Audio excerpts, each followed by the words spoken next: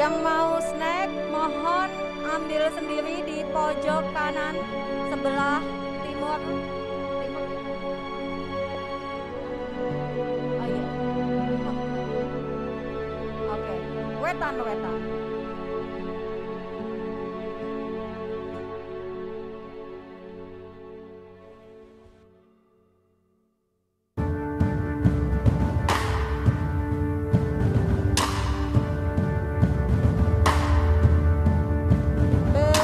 Menit lagi.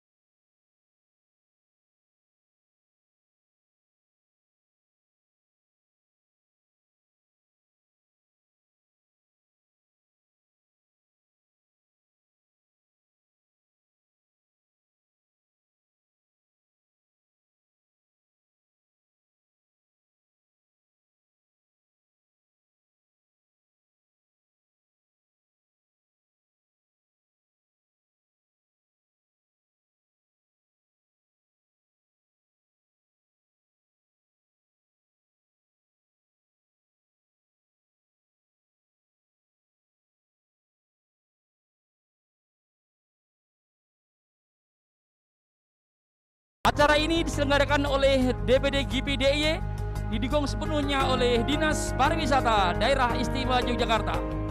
Acara donasi untuk musibah yang ada di Sulawesi Barat, Kalimantan Selatan, dan Jawa Barat ini pastilah akan sukses apabila panjenengan dukung semuanya. Oke, kita akan panggil dari studio GM ini, kita akan panggil Ketua DPD GIPI DIY. Kepada Mas Bobby, dipersilahkan. Kemudian perwakilan asosiasi anggota GIPI, tepuk tangan yang meriah untuk Bapak Bobby. Kemudian perwakilan asosiasi kita panggil Mas Irsam dari perwakilan PHRI Daerah Istimewa Yogyakarta. Dan tentu saja yang berikutnya kita panggil Ketua Panitia kita, Bapak Mbak Tanti Arini Hidayat. Tepuk tangan yang meriah. Rasanya siang ini tidak afdol kalau kita tidak buka dengan berdoa. Untuk itu, mari kita buka acara Pariwisata Peduli daerah kita ini dengan berdoa menurut agama dan keyakinan kita masing-masing. Waktu berdoa dipersilakan. Bismillahirrahmanirrahim. Terima kasih.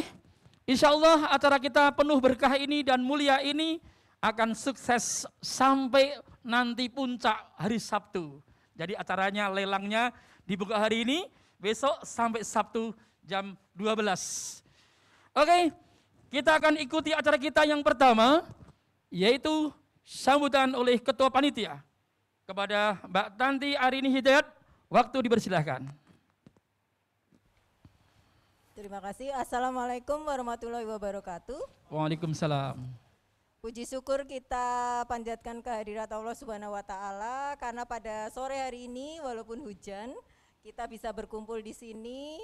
Acara ini terselenggara karena kepedulian kita masyarakat insan pariwisata di Yogyakarta, terutama dari Gabungan Industri Pariwisata Indonesia bersama 20 asosiasi yang ada di dalam keanggotaan kami mempunyai inisiatif untuk bisa mengumpulkan dana terselenggara karena memang kepedulian kita selama beberapa hari terakhir ya dalam kondisi COVID. Kita sendiri juga banyak kekurangannya, banyak kena musibah, tapi saudara-saudara kita yang ada di Sulawesi Barat, Kalimantan Selatan dan di Jawa Barat itu memang lebih membutuhkan uluran tangan kita. Mudah-mudahan acara yang kita selenggarakan atas niat yang mungkin pendek, waktu yang persiapan kita bisa berjalan dengan lancar pada hari ini. Kita ucapkan terima kasih pertama-tama kepada JM Pro yang memang sudah memberikan fasilitasnya untuk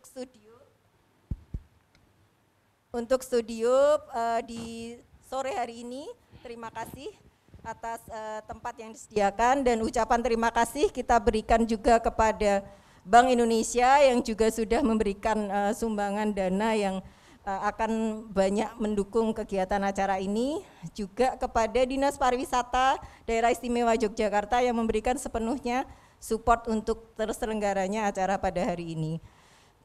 Ucapan terima kasih juga terutama kepada teman-teman semua asosiasi pariwisata yang ada di Yogyakarta yang telah mendukung, memberikan support moral maupun material dalam terselenggaranya acara ini. Atas kekurangan kegiatan ini kami mohon maaf apabila ada.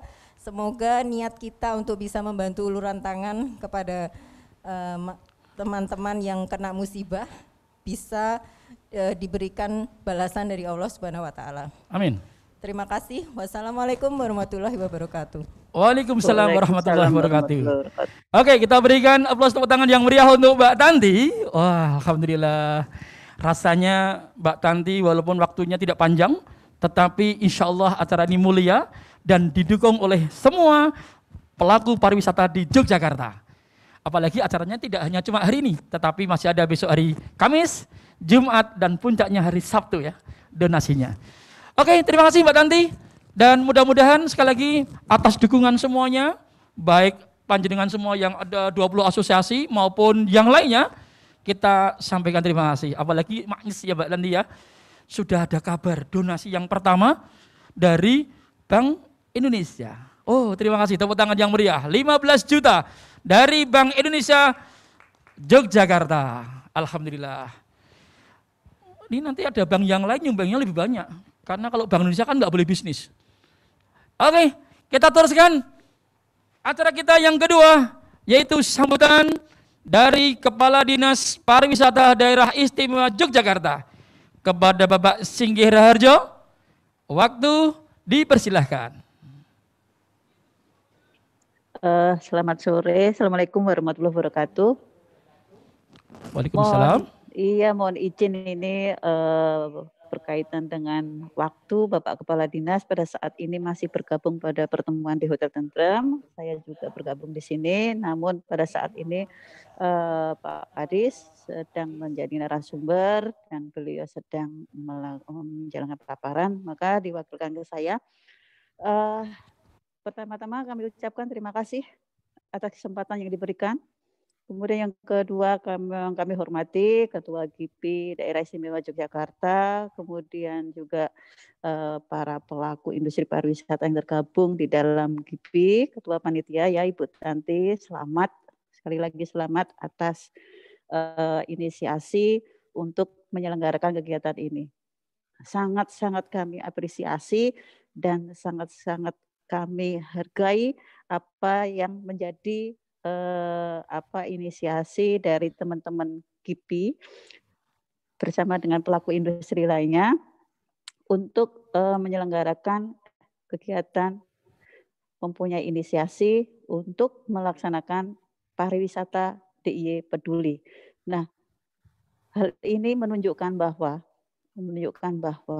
kita tidak hanya semata-mata untuk mencari apa yang ingin kita inginkan, tetapi kita juga harus melihat kiri kanan kita, depan belakang kita, sekitar kita pada saat sesuatu itu terjadi di dunia ini, khususnya yang saat ini mungkin ini terjadi hampir di semua sektor, di semua kalangan.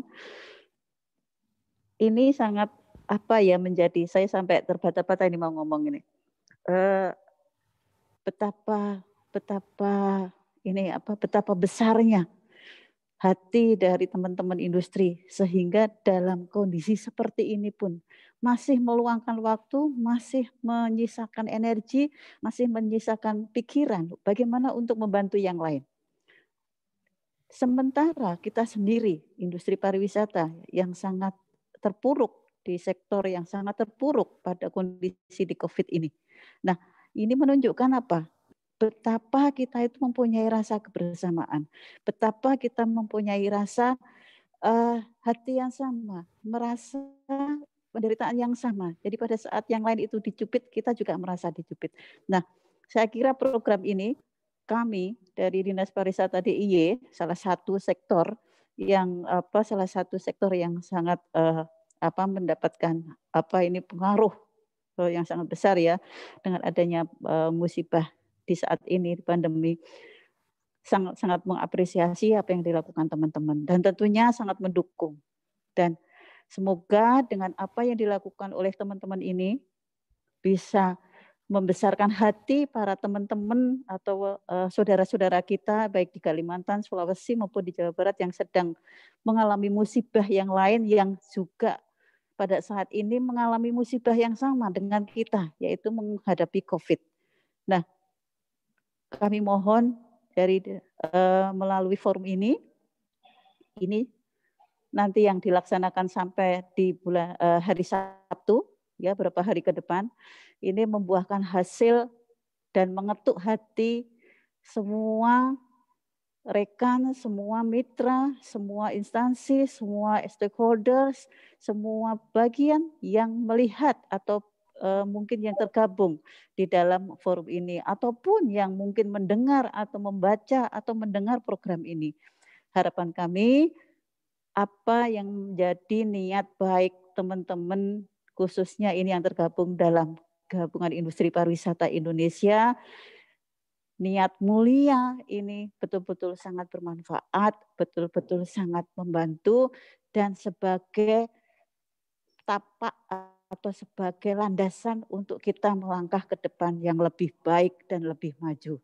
Sekali lagi saya mewakili Kepala Dinas Pariwisata DIY sangat mendukung, dan bismillah ini nanti akan bermanfaat bagi kita semua.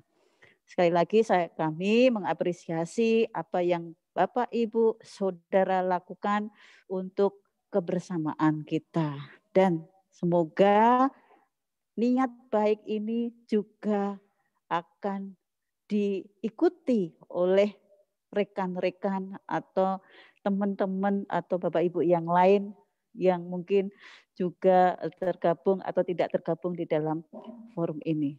Saya kira cukup dari kami. Yang jelas kita harus tetap semangat, kita harus tetap kompak bagaimana untuk menghadapi permasalahan atau musibah yang sedang kita hadapi saat ini.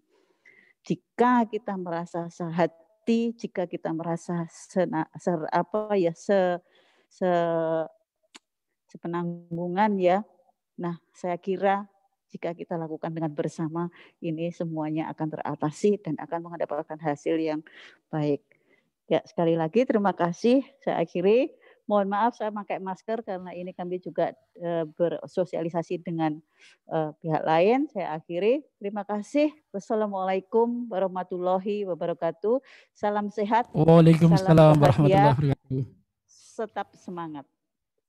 Terima kasih. Ke Iya, saya kembalikan waktunya. Oke, Bu Marlina. Terima kasih Bu Marlina, Kepala Bidang Promosi Pariwisata Daerah Istimewa Yogyakarta. Terima kasih Bu Iya, Marlina. Salam untuk Pak sama-sama. Sige yang Iya, sedang ada di sama-sama dalam. Pak. Iya, Semoga iya. selalu Terima keren, kasih selalu sehat kembali. Ibu. Tetap Amin, semangat. amin, amin. Oke, terima Tetap kasih semangat dan juga salam buat untuk Pak Sige. teman-teman. Nanti kalau berkesempatan bisa mampir di Ya. acara kita di GM Siap. Reduction.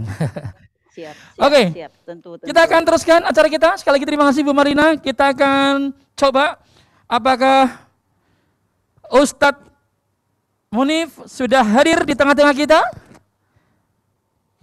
Ya, assalamualaikum. Assalamualaikum Ustadz. Waalaikumsalam. Waalaikumsalam. Alhamdulillah.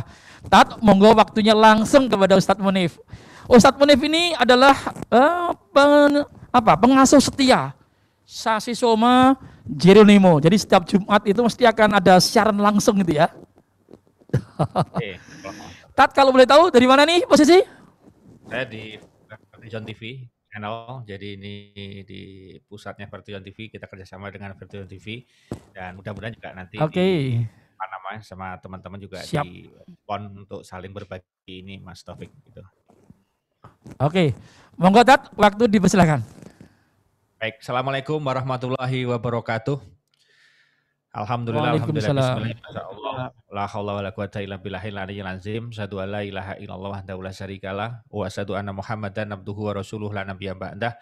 Allahumma sholli ala sayyidina Muhammad wa alihi wa sahbihi ajmain ma ba'du. Hasbunallahu wa ni'mal wakil, ni'mal mawla wa ni'man nasir, la ilaha illa anta subhanaka inni kuntu minaz zalimin. Keren acara ini karena menurut saya dari sisi Ustadz bahwa kalau kita bicara dalam hadis sahih Muslim Bukhari, kalau dalam level hadis itu level hadis yang cukup valid ya, karena ada hadis itu tatarannya ada qudsi, kemudian ada mutawatir, kemudian ada sahih. Nah, dalam hadis sahih itu disebutkan bahwa sedekah di saat sulit kepepet itu pahalanya gedenya luar biasa. Gitu Mas Taufik. Jadi ketika orang mau sedekah dalam posisi kepepet atau dia sendiri kekurangan, itu keren pahalanya. Maka rumusnya ketika kita sedang susah seperti ini, artinya susah itu bukan berarti kemudian sambat ya. Menurut saya kerennya di sini adalah Mas Bobi dan teman-teman semua keren daripada sambat, mending kemudian sedekah. Itu keren sekali karena sedekah itu banyak manfaatnya. Satu, memperpanjang usia. Jadi lihat teman-teman yang suka berbagi, siapapun Anda, apapun agama Anda, itu akan dipanjangkan usianya oleh Tuhan Yang Maha Esa.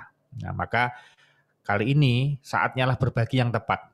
Karena apa? Karena situasinya memang sangat luar biasa, di mana kita sendiri mungkin pelaku pariwisata teman-teman semuanya sedang merasakan low ya, sedang turun gitu kan. Artinya ketika kepepet kemudian dia harus berbagi. Nah, dalam hadis qudsi juga disebutkan tentang berbagi, hadis mutawatir ada, hadis sahih yang saya sebutkan tadi bahwa sedekah di saat kepepet itu pahalanya besar sekali. Kalau sedekah di saat banyak uangnya itu biasa gitu kan.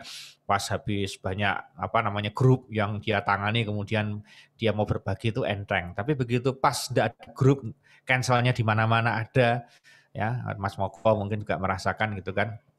Dan teman-teman semuanya, Mas Irsam dan beberapa yang saya kenal di sini, saya kira luar biasa ketika kemudian situasinya uangnya mungkin pelan-pelan menipis, kemudian harus berbagi. Nah, ada satu hal yang kita sering lupa bahwa rezeki itu tidak mesti berupa uang. Jadi kali ini yang mau berbagi itu jangan mikirnya uang melulu saja, karena saya tahu bahwa di sini berbaginya bisa nggak duit. Artinya barang-barang Anda yang selama ini antik di rumah, barang-barang yang selama ini bernilai, saatnya lah untuk dikeluarkan. Ternyata rumah itu akan menjadi enak, menjadi nyaman bukan karena barangnya banyak, tapi karena barangnya itu simple. Anda yang punya hotel di sini pasti tahulah kenapa hotel selalu nyaman dibanding rumah sendiri kadang-kadang. Karena penataan dalam kamar hotel, kemudian dalam lobi dan sebagainya itu sangat-sangat sederhana yang kemudian membuat orang merasa lega. Walaupun sebetulnya kadang-kadang luasannya sama dengan rumah Anda semua. Kenapa? Karena barangnya nggak banyak. Maka saatnya lah hari ini yang kira-kira secara uang, secara duitnya sedikit tetapi masih punya aset-aset yang bisa dijual, aset-aset yang kemudian bisa diuangkan. Nah, saatnya lah untuk kemudian dikeluarkan, untuk dilelang, untuk didonasikan, kemudian nanti barangkali yang berminat kemudian menjadi uang dan itu disalurkan, itu luar biasa. Nah, kembali ke tadi untuk teman-teman yang ada di GIPI, Ini saatnya saat seperti ini adalah saat bersyukur kepada Allah. Kenapa? Karena bagaimana bersyukur? Harus bersyukur karena Allah sebetulnya sedang mengingatkan kita semua yang di sini bahwa selama ini sebelum pandemi ini Allah ngasih rezekinya banyak banget. Ayo coba dieling-eling, diingat-ingat dulu ketika Anda sebelum pandemi berapa grup yang Anda tangani, ayo berapa apa namanya, berapa istilahnya berapa orang yang Anda hire gitu kan untuk kegiatan Anda, program paket-paket wisata Anda, kemudian resto-resto Anda, hotel-hotel Anda. Sekarang bayangkannya adalah saat di mana dulu pernah puncak-puncaknya. Bahasa kasarnya dulu duit tinggal ngambil, tinggal nyetak. Bahasa kasarnya dulu tuh duit tinggal nyawuk aja. Bahkan belum duit di dompet, di rekening belum turun sudah dikasih lagi sama Tuhan. Itu kan dulu pernah terjadi. Ya, pernah terjadi ketika tumpuk-tumpukan sampai Anda bingung mencari rekan, kemudian kekurangan orang meng-hire sana hire sini karena Anda begitu banyaknya pelanggan, customer yang harus dilayani sampai Anda booking di mana-mana sampai Anda betul-betul pusing mengelola, memanajemen dan akhirnya uangnya luar biasa banyaknya. Itu pernah terjadi pada Anda semua. Ayo, dieling-eling betapa Tuhan itu maha murah sebetulnya kepada kita semuanya. Nah, kalau kemudian dikasih kepepet seperti ini saat ini sebetulnya adalah oh iya, aku pernah dulu sugih, pernah duitnya akeh, pernah entuk customer akeh, pernah hotelku kebak nganti aku wis ora iso turu ning omah, nganti omahku dadi hotel Yohan. Mungkin pernah seperti itu. Pernah mungkin armadanya yang punya bisnya sampai kemudian habis sampai dia nyewa bisnya kancane sampai mobilnya juga disewakan sampai dia sendiri mungkin nggak naik apa-apa naik motor aja karena semuanya disewa semuanya. Mungkin pernah level seperti itu. Mungkin Anda yang punya resto pernah sampai kemudian nasi Anda di rumah sampai dihadirkan ke resto Anda sehingga Anda nggak bisa makan harus cari keluar. Mungkin pernah seperti itu. Nah, ternyata Tuhan itu pernah memberikan rezeki yang melimpah berkah luar biasa banyaknya pada kita. Nah, sekarang sebetulnya diingatkan, oh kamu udah pernah tak kasih nih. Nah, kapan kamu bersyukur kalau kamu enggak tak kasih pandemi? Kapan kamu bersyukur kalau kamu enggak tak kasih kepepet? Orang sehat itu akan teringat sehat kalau dia sedang sakit. Orang banyak duit kemudian tahu bahwa dia banyak duit kalau dia dikasih Allah kepepet kemudian sama Allah dikasih sempit rezekinya dalam bentuk duit. Dia baru sadar, oh iya dulu pernah jaya, dulu pernah banyak uang, dulu pernah banyak proyek gitu kan. Itu cara Allah, cara Tuhan untuk mengingatkan kita semua, teman-teman. Nah, yang diingatkan kemudian kalau cuma sambat itu nggak ada apa-apanya. Nah, keren GIPI yang kemudian tidak sambat tapi justru melihat saudaranya yang lebih susah daripada dia sehingga dia kemudian bersyukur, ya Allah ini cuma nggak payu, belum payu, cuma turun customernya, turun pelanggannya ya Allah. Tapi alhamdulillah nggak dikasih gempa besar, alhamdulillah nggak dikasih banjir, alhamdulillah nggak dikasih longsor. Ya Allah, ya Tuhan, alhamdulillah tetap seneng. Kenapa? Karena di susah-susah seperti ini masih aman. Itu alhamdulillah. Makanya orang yang keren itu orang yang melihatnya ke bawah bukan ke atas. Maka rumusnya sudah saya ingatkan bahwa Anda yang punya rumah besar sekali tinggal di perumahan mewah gitu kan di Blok O gitu ya Mas Mas Bobi gitu kan. Alhamdulillah rumah saya besar sekali masuk aja pakai pakai apa namanya ada ID card security-nya cekret gitu kan. Nah, alhamdulillah ya Allah ya Tuhan rumah saya gede bagus luar biasa perumahannya termasuk perumahan premium daripada itu ustadznya perumahannya biasa. Yang ustadznya alhamdulillah saya punya perumahan walaupun saya biasa perumahan saya termasuk regensi lumayan daripada yang sana perumahannya agak lebih murah lagi. Yang lebih murah alhamdulillah sama murah daripada perumahan yang sana itu betul-betul perumahan yang masih pakai batako.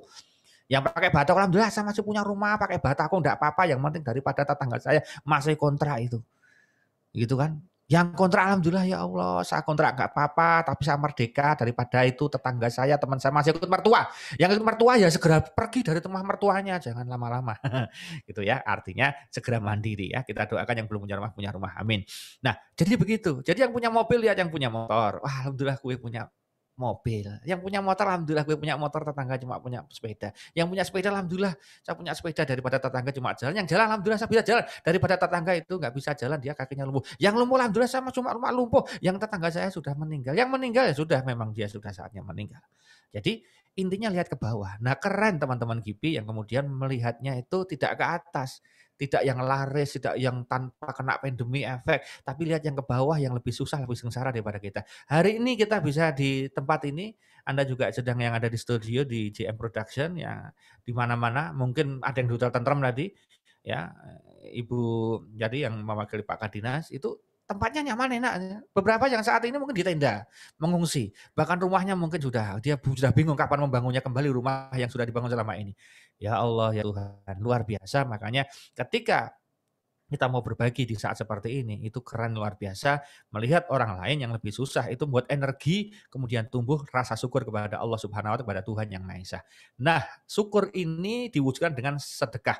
Apalah namanya terserah, ada yang namanya perpuluhan, ada namanya berbagi, ada namanya donasi, ada namanya sodako, ada infak, apapun namanya, yang penting berbagi. Dan ternyata, kalau kita lihat di kitab suci agama manapun, berbagi itu efeknya luar biasa. Bagi Anda yang muslim sudah sangat jelas. Akan dilipat gandakan 7, 70, 700, bahkan lebih. Dan yang lebih keren adalah sedekah itu tidak pernah didahului oleh bala itu, teman-teman semua. Jadi kalau kita itu sedekahnya rutin, itu insya Allah bala yang tadinya mau kena nggak jadi. Atau kalau misalnya kudu kenanya itu nggak separah yang direncanakan. Ingat, Allah punya rencana, Allah punya di skenario, ada punya desain, tetapi kemudian bisa saja ada revisi. Namanya juga APBD aja, ada revisi APBD, ada APBN, ada revisi APBN, termasuk Anda semua punya revisi. Allah pun bisa merevisi takdir untuk kita. Takdirnya tadinya ada musibah, musibahnya bisa dicabut sama Allah karena kita sedekah duluan. Jadi sedekah itu tidak pernah mendahului bala. Jadi sedekah itu selalu mendahului bala. Jadi sebelum bala datang, sedekahnya datang, itu balanya nggak jadi. Bala itu istilahnya bebendu kalau orang Jawa. Kalau istilahnya itu bencana.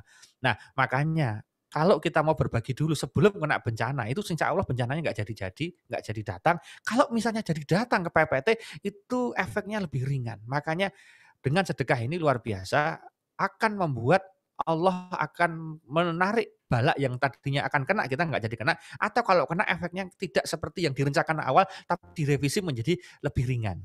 Harusnya mungkin tabrakan mati dia, mungkin tabrakan ringan mungkin hanya kecil-kecil aja, hanya beset-beset nggak begitu parah, nggak masuk rumah sakit, hanya dikasih obat di luar sudah selesai. Mungkin seperti itu. Atau memang nggak kena sama sekali. Itulah dahsyatnya yang namanya sedekah. Nah, biar lebih tertarik sebelum nanti saya akan ikut melelang sedekah di sini, ada peristiwa di zaman Nabi Isa alaihissalam. Jadi ketika itu Nabi Isa alaihissalam itu pernah beliau ini berdoa kepada Allah Subhanahu wa Ta'ala, pada Tuhan Yang Maha Esa, "Ya Rob, saya pengen tahu apa namanya rahasia takdir dari teman saya." Jadi kan di langit sana itu ada file-file kita. Kita menikah dengan siapa, matinya kapan, rezekinya berapa, itu filenya komplit. Dari A sampai Z itu sebelum kita lahir sudah ditulis sama Tuhan Yang Maha Esa. Nah, Nabi Isa itu pengen melihat file salah satu temannya. Saya pengen tahu file teman saya itu gimana nasibnya di dunia ini. Kemudian oleh Allah kemudian diberikan diberikan izin untuk bisa mengakses file dokumen set plan, rencana blueprint-nya dari Allah Subhanahu wa Ta'ala untuk sahabatnya itu. Ternyata dalam filenya Allah, dalam takdir yang sudah ditulis sudah di ACC, tinggal dijalankan itu, ternyata temannya itu meninggal dunia persis habis ijab kabul, masuk di dalam kamar, belum sempat malam pertama dia udah meninggal dunia karena dimakan oleh ular. Itu takdir dari Allah Subhanahu wa Ta'ala begitu. Singkat cerita, karena dia ingin memastikan, mencocokkan takdirnya, maka dia kemudian, Nabi Isa ini kemudian habis acara ijab kabul, resepsi bahasanya gitu, dia nggak pulang, menunggu di depan kamarnya si manten ini. Nunggu saat matiannya sambil dia mungkin mati kowe bariki, mungkin gitu. Karena sudah yakin ya ini takdir dari Allah, nggak mungkin Allah bohong, dan itu sudah valid, sudah di ACC, sudah distempel sama Allah, ini matinya setelah menikah gitu kan. Ditunggu gitu kan. Sampai akhirnya dia Nabi Isa ini kemudian nggak sabar karena di dalam kamar itu malah tidak kelihatan, tidak ada jerit-jeritan, tidak ada diem, tapi malah cekikian gitu kan. Loh, ini kok orang mati-mati nih. Kemudian didodok gitu kan. Assalamualaikum, waalaikumsalam, dibuka. Loh, kamu kok nggak mati? Kata Nabi Isa gitu kan. Loh, emang kenapa ya Nabi? Kamu kok Nabi juga nggak pulang dari tadi? Iya, aku nggak pulang karena aku nunggu kematianmu. Aku nyocokkan takdir dari Allah, kamu mati nggak gitu kan. Kok kamu nggak mati? Loh, ketahuilah ya Nabi Allah, mungkin takdir dari Allah mati aku. Tetapi aku kemarin sebelum aku ijab kabul, aku sempatkan untuk sedekah dulu. Aku sempatkan untuk aku berbagi dulu. Dan ketika aku berbagi, aku berdoa, ya Allah mudah-mudahan aku lancar ijab kabulnya dan pernikahanku sakinah mawaddah warahmah dan aku diberikan usia panjang barokah. Jadi sedekah itu selain memperpanjang usia juga bisa mengabulkan doanya. Nah, setelah aku berdoa kemudian aku ijab kabul hari ini tadi. Nah, Aku masuk dalam kamar, ternyata aku tahu kalau ada ular di atas. Jadi oleh Allah disetting dia kemudian memang ada ularnya sudah didesain sama Allah mau mati kena ular, tapi karena sedekahnya kemarin ularnya diketahukan, dia lebih diketahuan dulu. Jadi ketahuan ularnya ketahuan sama si orang ini. Begitu aku tahu aku matiin itu ularnya. Nah, dimatikan ularnya dan akhirnya ularnya mati gitu kan. Nah, ya itu di pojokan itu ularnya sudah tak bunuh. Jadi aku oleh Allah alhamdulillah diberikan tahu dulu ularnya ada, aku bunuh itu di pojokan ada. Nabi Isa kemudian lihat ularnya. Oh iya ya. Nah, disitulah kemudian akhirnya Nabi Isa konfirmasi, "Ya Allah, apakah betul ada revisi takdir?" Yes, ada revisi takdir karena dia kemarin bersedekah. Nah, hari ini yang teman-teman semuanya sedang dalam posisi susah, mungkin customer-nya berkurang, pelanggannya berkurang, omsetnya berkurang, semuanya berkurang. Mudah-mudahan dengan donasi ini, dengan sedekah ini, kemudian takdirnya akan berubah, nasibnya akan berubah, usianya akan lebih panjang, rezekinya akan dibuka sama Allah Subhanahu wa taala, kebahagiaannya akan diperlebar oleh Allah Subhanahu wa taala. Amin. Itu harapannya. Nah, maka sedekah dalam posisi sedang bahagia, sedang banyak duit biasa. Tapi sedekah dalam posisi sedang disempitkan rezekinya sama Allah itu luar biasa dan pahalanya jangan ditanya. Besarnya luar biasa, gedenya luar biasa, efeknya luar biasa dan tentunya semua yang terlibat di sini insya Allah juga mendapatkan pahala yang luar biasa. Nah, kalau misalnya teman-teman ada yang belum berbagi hari ini karena mungkin sedang mau ngelis dulu, mau buka lemarinya dulu, buka gudangnya dulu, delok mobilnya sing arep dilelang, delok mau gene sing arep dilelang, mungkin motor antiknya, mungkin kayu antiknya, mungkin apanya yang ada di rumah boleh ya, mungkin ngelis dulu habis acara ini. Tapi yang kepengen langsung boleh. Kita coba ngecek bisa Mas Taufik? Kita cek bisa ya Mas Taufik ya? Halo? Halo. Ya, Boleh, kita boleh. ya, kita Gimana? akan cek. Mau kita ya. buka donasi? Ya, kita buka donasi. Saya doakan pokoknya yang berdonasi ini panjang umurnya, bahagia keluarganya. Amin. Yang sedang jomblo dapat segera Amin. jodoh, yang kemarin cerai dapat jodoh lagi, Oh. yang cerai mudah-mudahan tambah bahagia. Amin. Anaknya bisa sukses semua. Amin. Usahanya laris manis setelah Amin. ini dan kemudian luar biasa dasar Amin. bahagia dunia hingga akhirat. Amin. Kita buka dulu yang mau Amin. 100.000 ada, tunjuk jari ngacung sama lambaikan tangannya. Oke, siapa yang mau donasi 100.000 ngacung? 100.000 silakan ada. 100.000. Ya, ada yang mau 100.000? Ayo. Bagaimana silakan. dicek Mbak Jenny? Ada nggak di situ? Lambaikan tangan. Yang 100.000 ngacung ya? 100.000. Atau nulis di chat ya? Ya, boleh. Yang 100.000 100.000. ada? Ada yang 100.000? Monggo yang 100. Mas Ahmad? Bisa gabung di sana? Lihat tuh yang mau donasi 100.000 silakan langsung tulis di chat, Zoom chatnya atau raise hand. 100.000 yang pertama. 100.000. Atas tawaran Ustadz Silakan, Munif. Subhanallah Ustadz, Ya, makasih. ada yang 100.000? Ya, nggak usah. Ada Mbak Jenny? Oke, nggak usah takut. 100.000 kalau sekarang nggak bisa ngirim nanti ngirimnya nanti malam. Tapi minimal sekarang ada Yang niat. penting hari Innamal a'malu biniat. hari ini mungkin bahasa kasarnya di dompet belum ada. Nanti kalau udah ada niat dan oke, saya bismillah, saya komitmen, nanti Allah turunkan itu rezekinya. Kan gitu kan. 100.000 yang pertama. Ada nggak 100.000 nih? Coba kita lihat. Kalau malu Mas, Oke. bisa Mbak Jenny ada? Ada nggak yang 100.000? Oke. Kalau sudah nanti silakan langsung chat aja. Langsung chat tulis gitu, saya 100, saya 100 tuh. Oke, teruskan Dat. Ya, jadi nah kembali. Nah, teman-teman semuanya, dari banyak cerita, ternyata ini saya tambah satu cerita lagi sebelum saya naikkan lagi untuk yang kedua. Ini cerita singkat lagi. Jadi waktu itu Warren Buffett ya, pernah seorang pengusaha yang luar biasa, Anda tahu, kenal beliau. Pernah terjadi beliau itu drop usahanya. Jadi betul-betul mengalami drop yang luar biasa sehingga dia hampir bangkrut. Itu pernah terjadi pada beliau. Nah, kemudian beliau itu mengalami stres yang cukup tinggi. Wajar ketika orang kemudian asetnya turun, omsetnya turun, dia agak stres kemudian. Dia kemudian datang ke tempatnya pendeta gitu kan, minta wejangan dan sebagainya ke ahli agama yang beliau percaya. Kemudian ya perintah dari Pak Pendetanya ya berbagi donasi perpuluhan istilahnya, sedekah kalau di muslim, coba dilakukan. Maka kemudian dia ngetes, betul-betul dia ngetes. Nah, karena orang yang ini orang memang yang kaya, yang punya duit ya, meskipun dia mau bangkrut tapi masih punya aset dan punya rezeki yang sebetulnya menurut ukuran dia turun, tapi untuk ukuran kita sudah kaya banget. Dia keluaran itu. Waktu itu di dalam catatan biografi beliau itu dikeluarkan kalau dirupiahkan, yang dia keluarkan pokoknya dia nggak mikir, dia keluarkan waktu itu 500 miliar. Pokoknya 500 miliar itu dia donasikan. Dikasih kemana? Dikasih ke beberapa yayasan, dibagi-bagi. Ada yayasan kanker, ada yayasan untuk autis. Pokoknya dia bagi-bagi gitu kan. Pokoknya dia bagi aja.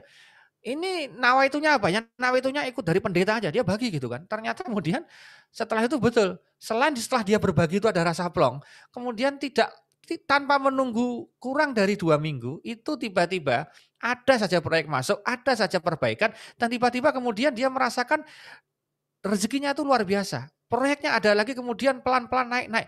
Akhirnya dia ketagihan. Ketagihan dan ketagihan.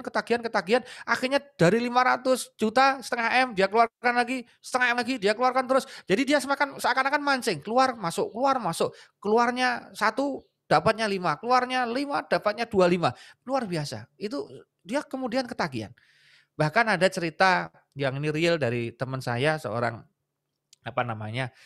kontraktor sempat drop gitu kan, nggak dapat proyek. Ini sebelum pandemi dia terjadi gitu kan. Kemudian dia agak sedikit terseok-seok gitu kan, stres. Ketika stres dia ambil motornya, kemudian dia ngetrail ke daerah Gunung Kidul sana. Tiba-tiba tengah-tengah ngetrail ada azan duhur, dia sholat di sebuah masjid kecil gitu kan. Tiba-tiba tengah-tengah sholat ada bunyi suara tit tit tit tit. Apa ini? Ternyata dia cek, dia batin dalam dirinya, oh ini mungkin listriknya mau habis. Karena memang itu masjidnya baru tetapi kecil, sederhana. Betul, selesai sholat dia salam, Oke, selesai Tat. dia lihat di listrik, ada ya? Masih ada lagi? Oke, Tat. Waktunya tinggal sebentar Oh, iya. lagi, 3 menit lagi. Ya, oke. Saya closing ya. Jadi tadi kemudian dia lihat listriknya itu Ya. mau habis. Nah, kemudian dia keluarkan itu handphonenya, dia tembak itu listrik 200.000 rupiah, Mas Taufik.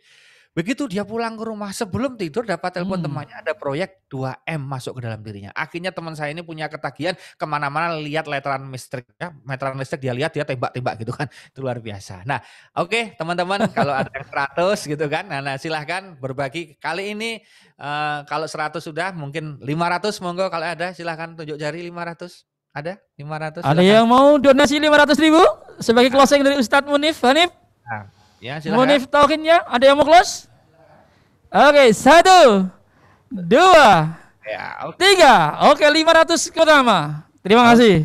Ya. Tat, alhamdulillah. Ya. Ada yang sudah mendonasikan. Alhamdulillah. Monggo, Tat. Teruskan untuk closingnya.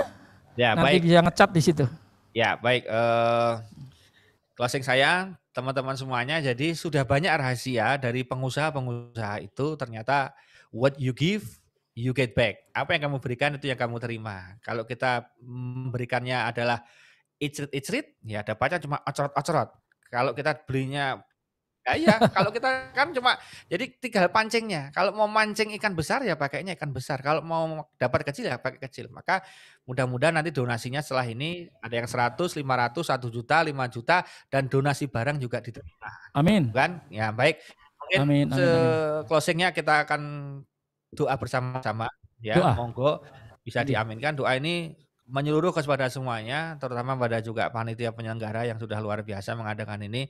Mudah-mudahan niat baiknya, langkah-langkah semua yang terlibat di dalam ini dicatat oleh Tuhan Yang Maha Esa menjadi amal soleh, sehingga nanti mudah-mudahan kumpul bersama di surga semuanya. Amin. Baik, monggo kita berdoa bersama-sama. Alhamdulillahirabbil asyhadu an la ilaha illallah wa la syarikalah wa asyhadu anna rasulullah Muhammad fil mu'minin wal mu'minat wal muslimin wal muslimat. Ya Allah, Tuhan Yang Maha Esa, mudah-mudahan semua yang terlibat dalam acara ini, yang berbagi maupun yang memprovokasi untuk berbagi, siapapun mereka yang terlibat di sini, mendonasikan apanya saja, ya Allah, ya Tuhan Yang Maha Esa, mudah-mudahan Engkau lancarkan rezekinya, Engkau panjangkan usianya, Engkau mudahkan urusannya, Engkau bahagiakan dirinya fi dunya ilal akhirah, dan benar-benar ya Allah, mudah-mudahan Engkau berikan mereka semua kesehatan, keselamatan, perlindungan, kebahagiaan yang luar biasa. Keluarganya juga selamatkan, dan semuanya ya Allah, mudah-mudahan nasib-nasib semuanya, takdir-takdir semuanya menjadi baik semua, takdirnya, nasibnya baik semua, sehingga betul-betul sukses fi dunya ilal akhirah. Rabbana atina fid dunya hasanah wa fil akhirati hasanah wa qina adzabannar. Walhamdulillahirabbil alamin. Amin. Terima kasih. Taufik, Mas Bobi, dan Mas Moko, Mas Irsa, Mas siapapun, Mbak semuanya yang terlibat. Saya akhiri, saya juga sambil memantau. Assalamualaikum warahmatullahi wabarakatuh. Waalaikumsalam warahmatullahi wabarakatuh. Terima kasih Ustadz Munif Tauhid, pengasuh rutin di Sasisoma Jerunimo FM. Aduh, rasanya kalau dapat siraman rohani begitu, apapun kita, siapapun kita, apapun agama kita, pasti akan terketuk dan selalu memberikan yang terbaik untuk orang lain. Oke, langsung kita akan lelang barang kita. Orang-orang yang sudah itu kita panggilkan Mas Mamat. Oh, terima kasih Mas Mamat. Tepuk tangan Mas Mamat. Wah.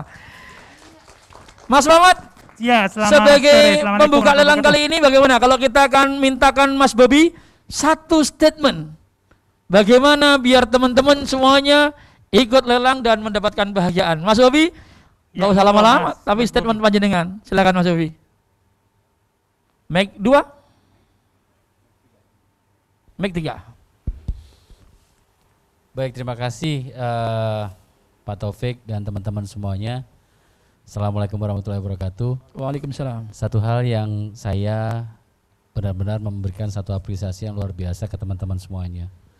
Dengan persiapan yang begitu mepet sekali dan dengan kondisi yang memang kita semua sedang merasakan hal yang belum sesuai harapan kita dengan semangat berbagi. Gak usah khawatir, semuanya semangat. Mudah-mudahan dari apa yang teman-teman sampaikan ini bisa menjadi manfaat buat saudara-saudara kita, baik itu yang di Sulawesi, baik itu di Kalimantan dan di Jawa Barat, dan sekaligus juga menjadi bentuk soliditas kita bahwa dunia pariwisata itu memberikan manfaat yang luar biasa.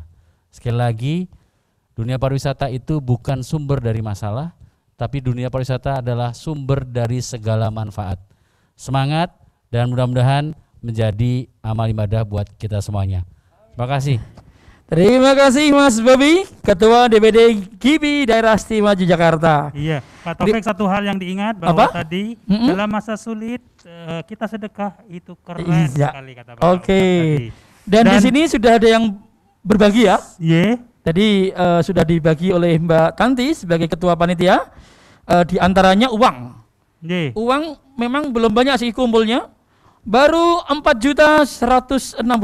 Oh, itu barangnya ya? Rupiah. Yeah. 4.100.000 rupiah. Iya. Nanti juga ada beberapa voucher yang bisa dinilaikan uang. Oke, dan Mas, juga ada beberapa Mas barang Ahmad di sini. tadi tambah ya? Yeah. 4.100.000 rupiah ditambah dari BI. Dari BI 15 juta rupiah. 15 juta rupiah berarti 19 juta 100.000 rupiah. Mbak Jadi, Jen, apakah ada yang masuk donasinya?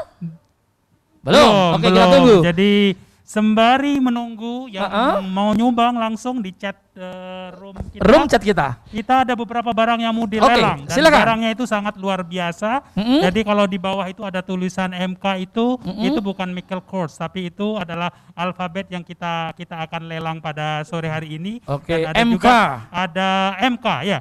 Ada mukena dan semuanya di sini, dan ada silver dari HS Silver yang sangat luar biasa dan Bapak Ibu harus miliki dengan harga yang sangat murah sekali. Ada juga roti dan ya? ada roti di baker. Jadi Di baker. ini bisa di order saat mulai hari